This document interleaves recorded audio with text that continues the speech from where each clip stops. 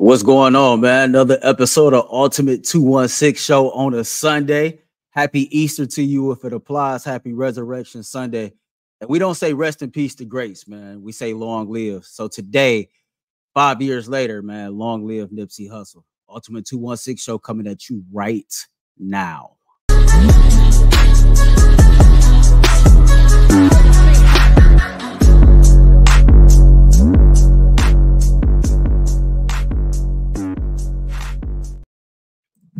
What's going on, man? It's your host, Earl of Pearl.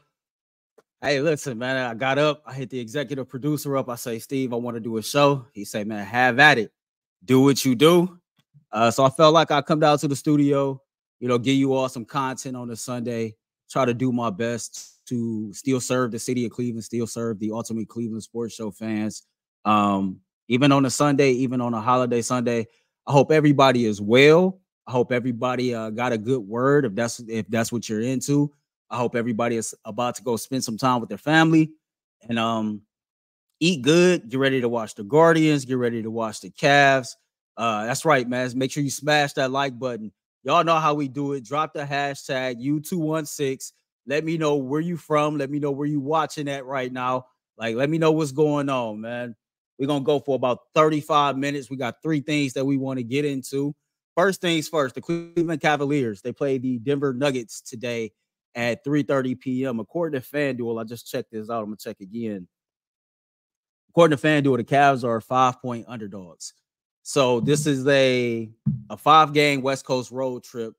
The Cavs have 8 games remaining. And the question that I have for you all to start the show today is, can the Cavaliers do enough on this road trip to restore optimism in their fan base before we start the playoffs? I think we can all agree over the last 2, maybe 3 weeks, the Cleveland Cavaliers have not played up to par. I think they've played subpar basketball at best. We've seen them lose to teams that we all agree they should not be losing to. We've seen a lack of effort. We've seen lack of consistency from coaching. We've seen lack of consistency from some of the players on the team. Even in the game that they won the other day versus Philadelphia, thanks to a strong fourth quarter, I thought, from Evan Mobley, the Cavs was able to prevail. They didn't look that great, but the one thing that was different is Donovan Mitchell was back in the starting lineup. Donovan didn't have the best game as far as statistics in the box score, but I've always felt like that his mere presence, the fact that he's just out there, it galvanizes the troops. It gives his teammates energy. You could argue that Donovan Mitchell simply being present and in the game does more to impact the team than JB Bickerstaff does as a coach. I'm going to say that again if you think I'm crazy. You could really argue that he has, from an emotional and energy standpoint, I think Donovan Mitchell has a bigger impact on the Cleveland Cavaliers than JB Bickerstaff does. Because even in a game to where it was sloppy play, some late turnovers that could have cost us a game, he didn't play his best offensive game. He scored 12 points. I felt like the fact that he was out there was the reason enough alone that the Cavaliers was able to scrap and get a gritty, much-needed victory. But we all know that the Cavs have not been playing their best basketball. And I think that with this road trip, they have an opportunity to restore faith in their own fan base before the playoffs start. Now, what happens when we get to the playoffs? Who knows? A lot of people might feel like this team is a team that's capable of winning one round and then have a second round exit. Others might feel like this team is going to exit in the first round. And then you got others who might be drinking G. Bush's Kool-Aid and feel like this team is going to the NBA Finals or Eastern Conference Finals. So wherever you sit with the Cleveland Cavaliers, I'm just interested to know. So you can do this in the chat real quick.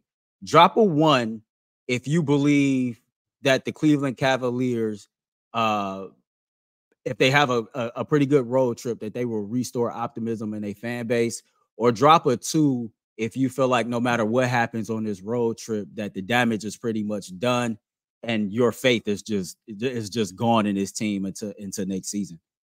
I want to believe that if they can come out of this road trip 3-2 or 5-1, depending on the teams that they beat, I think they would do a lot to restore optimism. Right now, Denver is a half game out of the number 1 seed in the Western Conference. And I think that if you can go into Denver today and beat the reigning NBA champions, I definitely think that would ignite a spark in the city and in the fan base. And I think, when we do the show tomorrow, a lot of our comments and a lot of our takes would be a little bit more positive, and all of a sudden we believe again.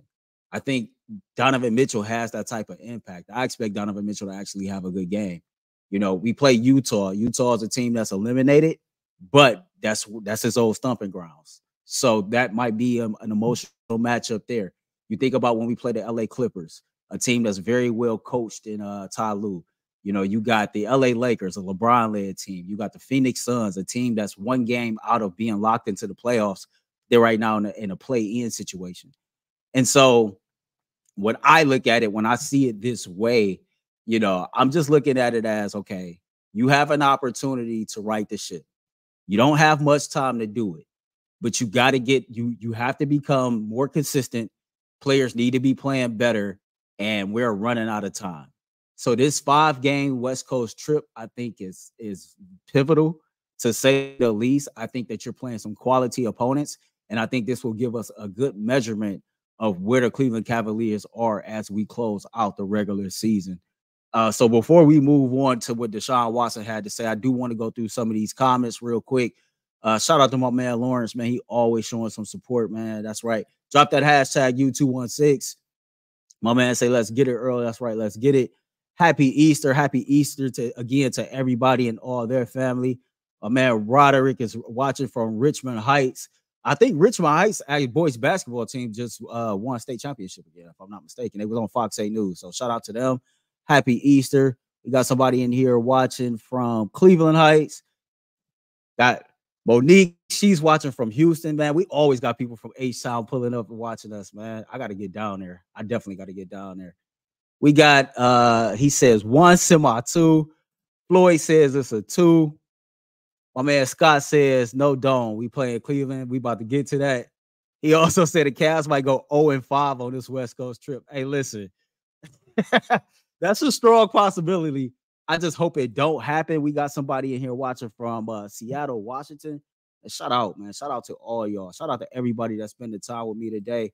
Like I said, we're finna move on because Deshaun Watson had some interesting comments on what he thought about the Cleveland Browns and a new stadium. But first, we just got finished talking about the Cleveland Cavaliers. Don't forget, man, you can catch my homeboy Mikey McNuggets, Jason Lloyd, every single Tuesday as they bring you another episode of the Ultimate Cavaliers. It'll be interesting to see what some of their comments are. After the Cavs get this West Coast trip started, Mike is turning into this basketball savant when it comes to bringing y'all some news, man. So make sure y'all check that out. And of course, subscribe to the Ultimate Cleveland Sports Show.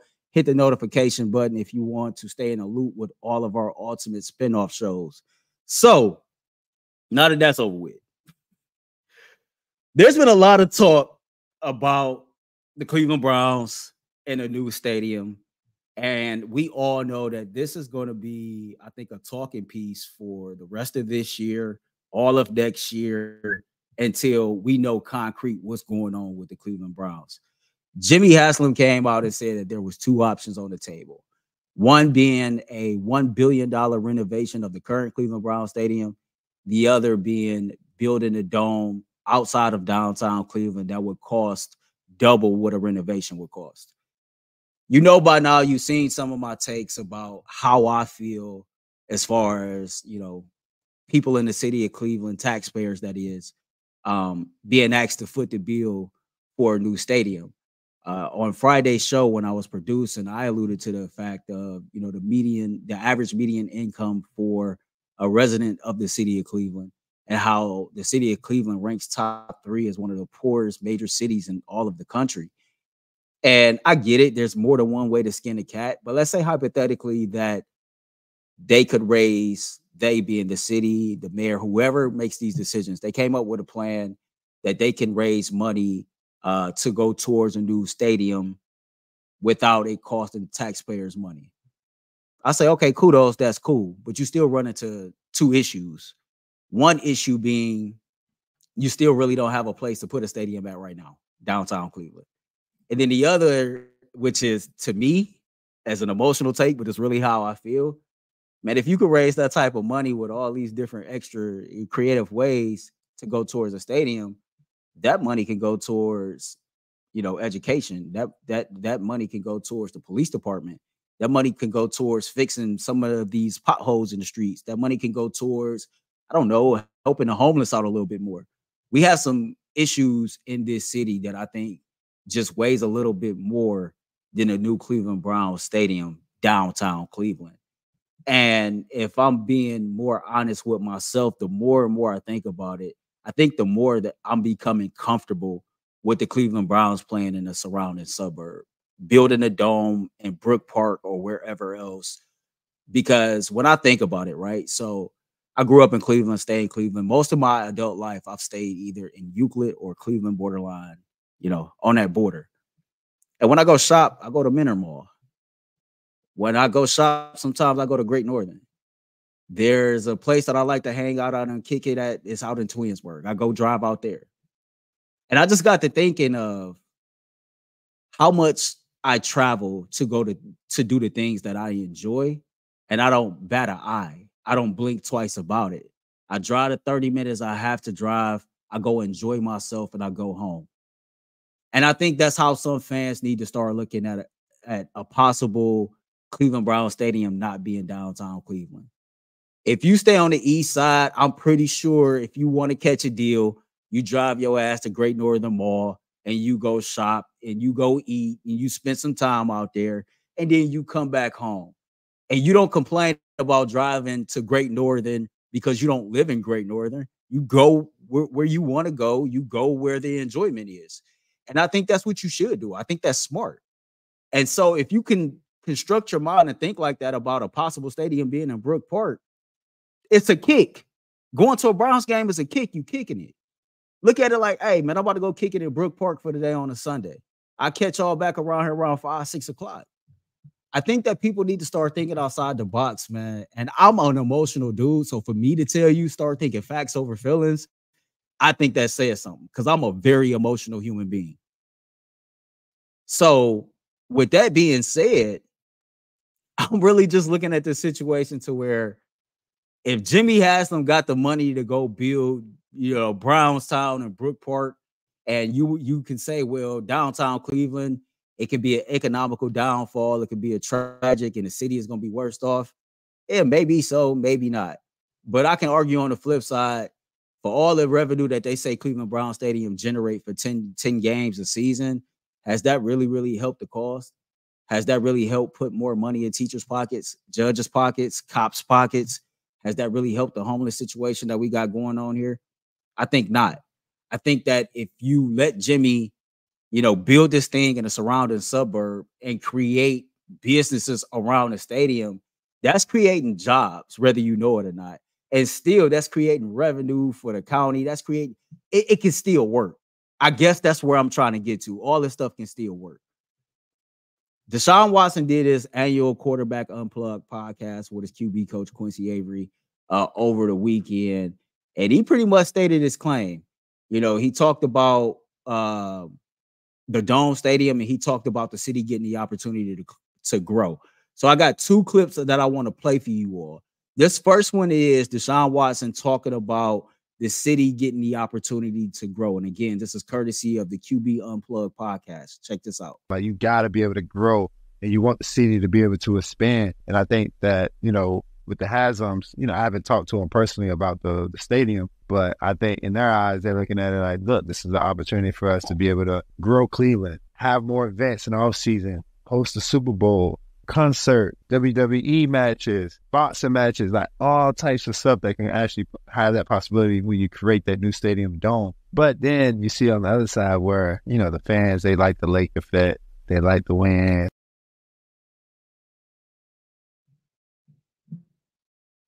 I think that's what a lot of people have been saying.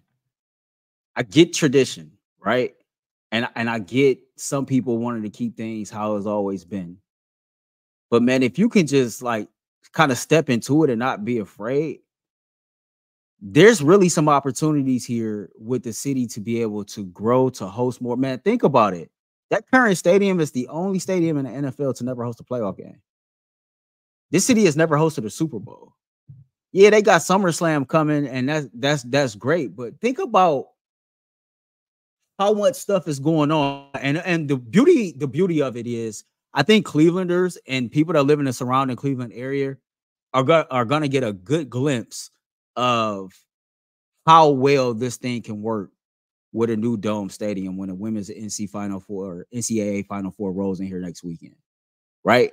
Because there's an elite matchup that's going to take place that's going to guarantee either Caitlin Clark or Angel Reese is going to be in Cleveland. And that's going to draw a lot of attention. That's going to draw a lot of money. Hotels around the city of Cleveland is already being booked up left and right. And so, like, I just think that next weekend, it can give people an idea, okay, this is dope. This can work. Maybe the Browns should go out to Brook Park and build that. And you know what? Driving an extra 10, 15 minutes, excuse me, it's not going to really hurt me like that. And, Deshaun Watson was asked about what he wants. And our starting quarterback, our franchise quarterback, he stated his case. Take a listen to this. I mean, it's definitely an advantage. Like, if anybody can sit here and say that it's not an advantage, especially for quarterbacks to play inside in a warm, you're crazy. You know what I'm saying? Like, dry ball and being able to throw the ball without no wind or no lightning or rain, nothing is definitely key. But so I would say if I had to pick, of course, I'm going to go to the dome and the new facility and the lights and all that stuff. That's going to bring more money to the city, but it's going to have the team even more excited. But, if they redo the stadium on the lake, it's not going to be bad either because, people hate coming to Cleveland and playing at that stadium. It's one of the toughest environments to play in, and, we're going to use it to our advantage. So I get that side too. But at the end of the day, you still got to play football. So if I had to pick, I'm choosing the dome. I'm rocking with the dome. I'm rocking with the new lights and all that stuff and the turf, grass, whatever we pick. That's what I'm going with for sure. There it is. There it is. Now, me, I agree with half of what he said. I don't agree with the whole, if they want to renovate the current stadium, that's cool too. I listened to Jim Donovan being the voice of the Cleveland Browns on Cleveland Browns weekend. And he talked about the game, the season before last against the New Orleans Saints, where it was frigid cold. I think that was the Christmas Eve game, etc. And he talked about how dangerous the walk was just from the parking lot to the stadium. And he talked about, like, not only that, when you get on the stadium, you're literally feet away from a great lake. And you can act like you the toughest man in the world, and you can act like, old school, this is what football is like. But are you really willing to take your kid out in that type of weather? Like, think about it. People who don't have a home are in that type of weather and they die. Like, do you really want to be uncomfortable after you just spent your hard-earned disposable income sitting in that type of weather because you just think like it should be this way because this is always how it's been? Like, let's not act like that we're not living in the 60s and 70s anymore. Like, my grandfather's way of thinking is not how the world works anymore. If my grandfather was alive, God rest his soul, he'd be left behind. Those are just the facts. We got to start thinking outside the box, and we got to start thinking about, one, what's better for the city, and two, what's a better product that you want to consume as a consumer. Because at the end of the day, these football players are entertainers. They are here to, break up the monopoly of our every single day life, right? To give us a break from reality, to just flat out entertain us. And if you look at the NFL rules, each year there are more rules being put in place that favors the offense. Our quarterback makes a whole lot of money. We have a very, very expensive team. If you was playing inside on a dome and, like they said, bright lights and natural grass with the glass roof and all that, like, wouldn't you feel better about the product that's out there on the field? Wouldn't you love to see the offense that this Cleveland Browns have being put on display, in that type of environment? Maybe then we don't have to worry about making excuses about weather or this, that, and the third when Deshaun Watson doesn't play his best, right? You indoors. You're kind of you're eliminating an excuse that anybody can have about his play. And I'm just throwing that out there as an example. And so again, the more that these conversations come about, I think the more comfortable I'm becoming with that if the Cleveland Browns have to leave downtown Cleveland and they move to Brook Park and they build a brand new dome stadium, you know what? I'm all for it. Ideally, I wish the Cleveland Browns can build a dome stadium somewhere downtown Cleveland. And, they had a plan with the city of Cleveland that would help, put resources into the community and help fix some of the major issues in the city of Cleveland. But that's a pipe dream. And I know that. So it is what it is. I am curious to know some of your takes on that. I'm going to go through some of the comments again, before we take our last break, and we're going to come back and we're going to pay tribute to a cultural icon because Ultimate 216 show, that's what we do. We do sports, life, culture. Let's see what Smitty had to say. Smitty says Cleveland will benefit greatly from the stadium in the city. They need to develop the lakefront. Facts, man. I think even if the city of Cleveland took like a immediate hit, if you played a long game and you got a real plan, I think you'll do wonders by developing the lakefront. Let's see what else we got here. We got Terry says, it's time for us to move into the 21st century. If we have an owner who has enough vision to make a bold move for a dome, we should get behind it. I 1,000% agree with what Terry just said. We got to move our minds forward into the times that we are currently living in. And for the people who travel to road games with the Cleveland Browns, they come back and they tell you all the time about how much more dope these other facilities are that they get to travel to.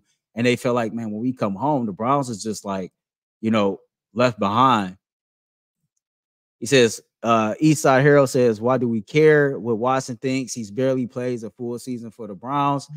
I mean, he's the starting quarterback for the Cleveland Browns. And unless the Browns plan on releasing him, he will be the starting quarterback for the next 3 years. So I think that his opinion matters. He talked about in the episode before that he has a relationship with Andrew Berry. He has a relationship with the owner of the Cleveland Browns. And I get it. It's some frustration because he hasn't played, but come on, man. Like, they're going to get his opinion. They're going to get his input. That's all I'm saying. This man, Eastside, so blind, dude. So Watson, his last game was just a fluke. Yeah, we ain't going there. So somebody said, damn, that's crazy to think that the stadium hasn't hosted a playoff game. Yeah, so, like, I think some people kind of, they kind of feel where I'm coming from with that. Like, it's time, man. It's time to go do something different. Like, we have to open up our eyes a little bit more than what we have and just being willing to try some new things. So y'all let me know what y'all think about that. After that, I'm going to break this up into its own segment. It'll be interesting to see the feedback. Of course, man, tomorrow on the Ultimate Cleveland Sports Show, we are going to have more on that story. And speaking of having more, my man G. Bush brings you the Ultimate Browns Show twice a week, every Monday, every Friday. He usually have a Browns legend, Tyvis Powell, Quincy Carrier, myself. Sometimes he rocked the thing solo all by himself, and he brings y'all a fire episode twice a week. So make sure y'all check out the Ultimate Browns Show on the UCSS YouTube channel. All right. Let's get this up off the screen. So today, March 31st, 2024 marks 5 years since Grammy-nominated rapper, let me make sure I get that out there, Grammy-nominated rapper Nipsey Hussle was murdered outside of his own clothing store.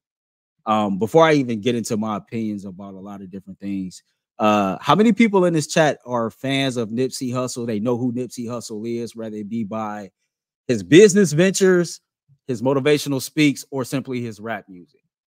So drop a 1 if you're a fan of Nipsey Hussle. Drop a 2 if you are familiar with who the man is. Drop a 3 if you don't know who the hell I'm talking about. All right? Because I just want to check the temperature in the room before I start giving my comments. And definitely make sure that you smash the like button, man. We got 131 live viewers on a Sunday, on an Easter Sunday. I can't thank you all enough for spending time with me. Y'all know, like, this podcasting thing is tough for me. I'm just trying to get better with each episode. But I felt like one of the reasons I really, really wanted to record today was I wanted to pay tribute to somebody that I feel like is a cultural icon, somebody that wasn't perfect, but put a lot of positive out into the world.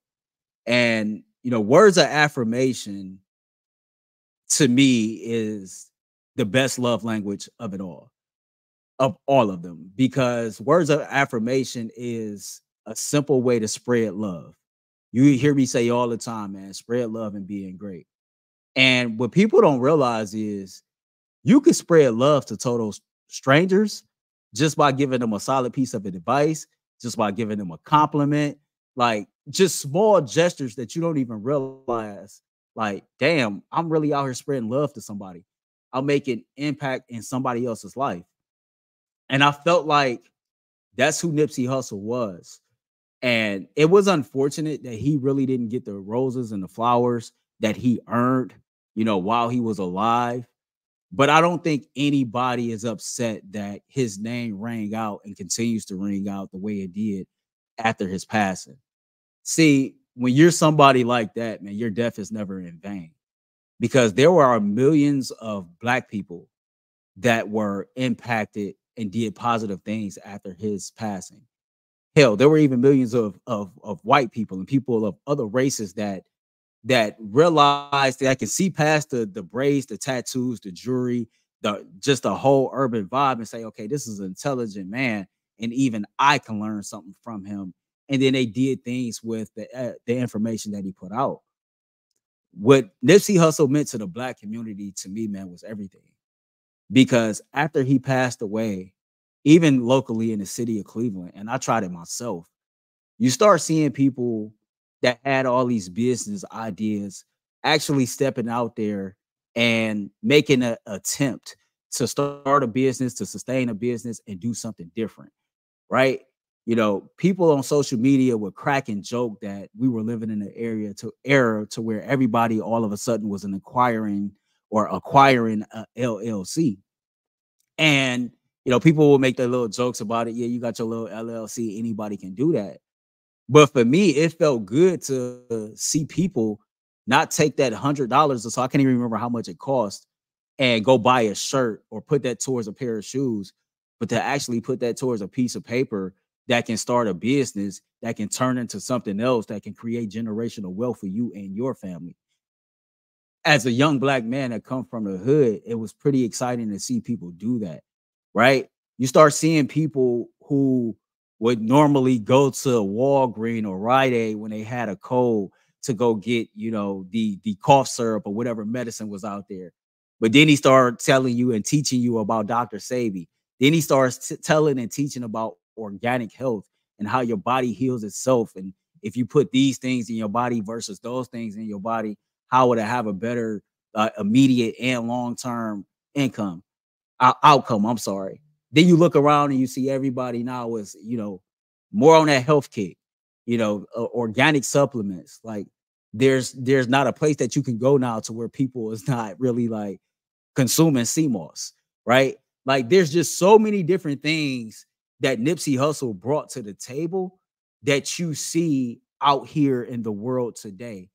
And Tupac used to always talk about that, he might not be the change or live to see the change, but he guaranteed that he would spark the brain that would change the world. If I'm being honest with myself, I think Nipsey Hussle did that more than Tupac did. Because everything about Nipsey Hussle to me was a positive vibe. Everything about Nipsey Hussle was about pushing Black people forward.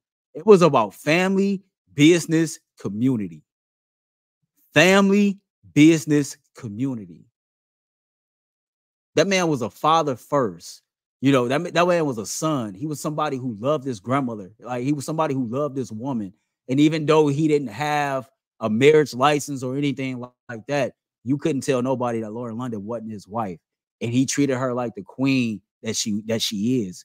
He showed her the loyalty, love, and respect that most of us men wish we was mature enough and disciplined enough to be able to put on display on a consistent basis. He showed you about how to take your own money and start your own businesses. He told you about like, hey, you gotta slow walk this thing. Everything about Nipsey Hussle was the marathon, right? everything. His whole niche was, hey, this thing is a marathon. And you would see him always make moves to where he was putting himself and his family in a position to where they owned everything that they could. You know, you talk about community, and here's the unfortunate part about community. Nipsey Hussle was killed in his own community that he was trying to build up and give back to. And that's tragic. Like, I really wish I could say what I really want to say, man, but that's like really, really messed up. And that hurts my soul every time I think about it. But when I think about Nipsey Hussle, when I think about his life, when I think about his legacy, man, I'm really, really able to smile because, you know, legends don't die. In fact, he has a song. I can't remember the lyric verbatim, but what he says, you know, legend. While I'm here, take a pic, please. You know, legends die young. Rest in peace, pimping somebody else. But when you really are a legend, you live forever, long after you're dead and gone, by the work that you put out here, right? By the love that you spread. And I felt like that he spread a lot of love through his words. You know, when he would do interviews, he would talk all the time about the only difference between him and everybody else is he never quit. He would talk about, you know, the best way to sell yourself is just to be authentic, to be who you are. And those are lessons that I try to apply to myself every single time I jump on this platform and I talk to y'all. I pride myself, man, being in this game, and I feel like I'm 1-on-1. I'm a young black man from the inner city. I got a body full of tattoos. I got earrings. I got a nose ring. I got locks in my head. And I am on a professional platform delivering sports, living out my dream, to where when I look across the landscape, at least here in Northeast Ohio, even the people that's black, they don't come from where I come from. They don't look like I look. They don't talk how I talk. They don't hang in the areas that I hang in, and I'm here. And I feel like I'm here because I never tried to be nobody but Earl. I was only interested in being myself and being the best version of myself, and make sure that every time that I step, I'm being authentic. And even if it rubs some people the wrong way, even if it might not open up every single door for me, I know that if I just keep being true to who I am and true to my morals and true to my principles, that the right doors will open up for me and that I will get the opportunity to live out my dream. You know, another Nipsey Hussle line like that I love is when opportunity meet preparation, right? Like another Nipsey Hussle, like on the 92.3 The Fan. Some of you all know that's where I work. When I get a chance to host, my intro song is Hustle and Motivate. So when I tell you that this is somebody that I really looked at as like a true icon, a teacher, and somebody that has inspired and motivated me in his own way, man, I think even me saying that doesn't give it justice to how it really made me feel. And so I just wanted to take time out on this March 31st, 2004, the 5-year anniversary of his passing, to say, man, long live the great Nipsey Hussle. And thank you for everything that you put out into the world, and to know that people out here are really consuming it. And now they're putting positivity out in the world, and they spreading that type of love to the next generation that's coming up. And your life was never in vain, man. And you're going to live forever because of the work that you did and the things that you put in. So salute to the king, man. I hope y'all enjoyed the show. I really, really hope y'all did. I'm not going to take too much more of your time. Get off of here, man. Go spend some time with your family. I hope that this episode, like it motivated you and inspired you, and that it made you feel great. Y'all know the vibes anytime I'm around, man. Be great. Spread love. Remember, man, being great, it comes with a price. Spreading love is priceless. Till next time, I'm out of here. I love y'all.